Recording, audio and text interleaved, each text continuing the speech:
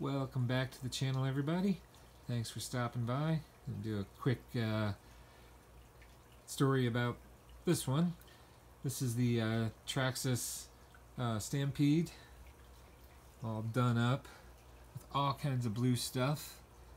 So I originally bought this body for the E10, but decided to put the just kind of stick with the Gen 7 Pro body on the E10 and put this body on the Stampede, since it's already got all the blue stuff on it and everything. If I show you up close, you can see, hopefully you can see the sparkle in the blue there.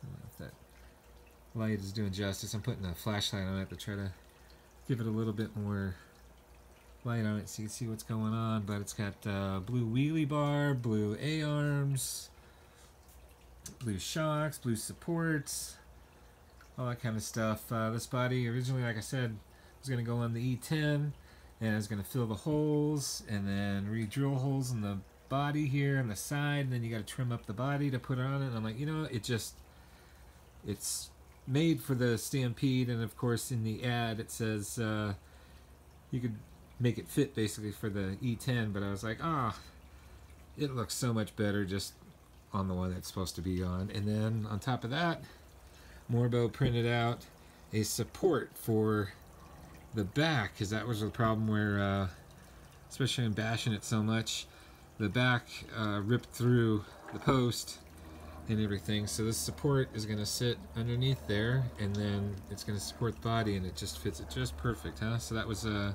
3D printed part to work on this.